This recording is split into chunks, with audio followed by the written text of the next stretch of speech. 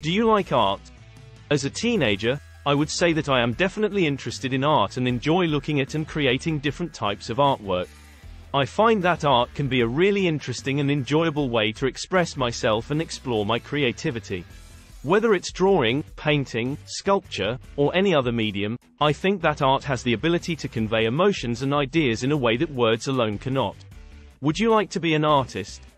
If given the opportunity, I think that being an artist would be a really rewarding and fulfilling career choice.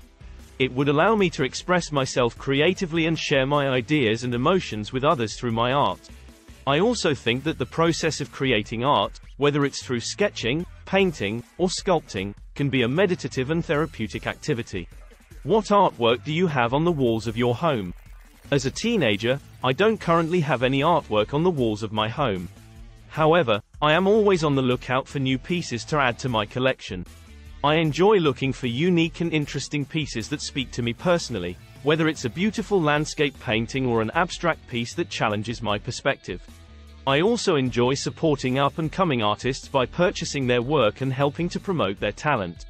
Have you ever visited an art gallery? Yes, I have visited an art gallery before and it was a really interesting and enjoyable experience. It was really cool to see all of the different styles and mediums that artists use to create their work and to learn about the different techniques and ideas behind each piece. I also enjoyed the opportunity to see a wide range of art in one place and to be able to compare and contrast different pieces and styles. Vocabulary. Convey, transmit or serve as the medium for transmitting something, such as information or emotion. Creativity, the use of the imagination to produce something original and useful. Expression, the act of expressing or representing something in a particular way, especially by using language.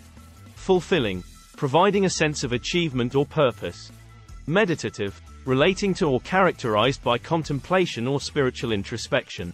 Medium, a means of communication, such as print or broadcast media, through which information, entertainment, or advertising is disseminated. Sculpting, the art of shaping three-dimensional objects by cutting, carving, or molding. Sketching, the act of making a rough drawing.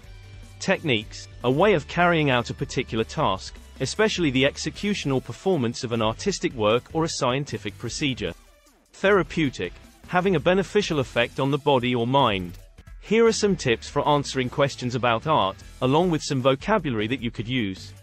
Use descriptive vocabulary. Use words that help to describe the appearance, style, and mood of a piece of art.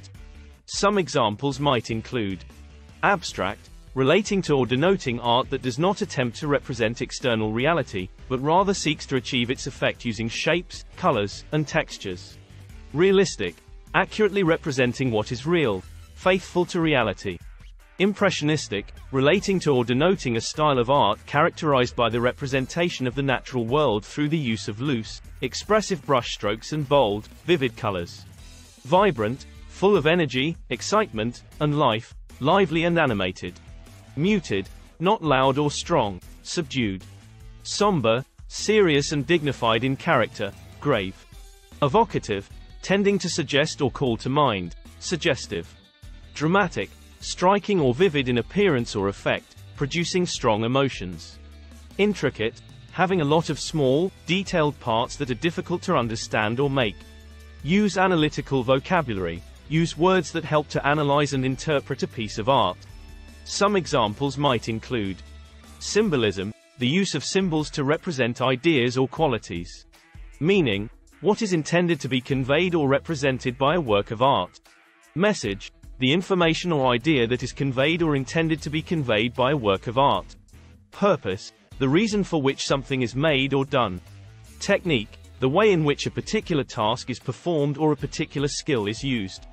Influence, the power to shape or affect something, especially a person's thoughts or behavior.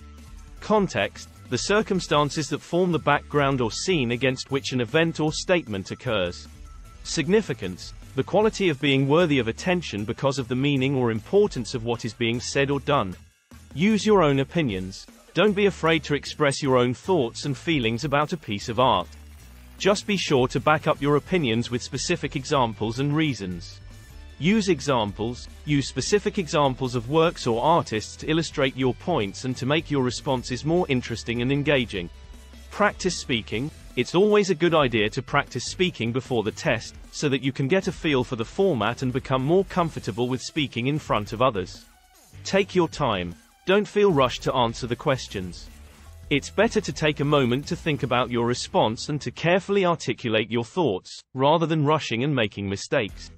Be confident. Believe in yourself and your ability to do well on the test. Confidence can go a long way in helping you to feel more relaxed and to perform at your best. 3 final things.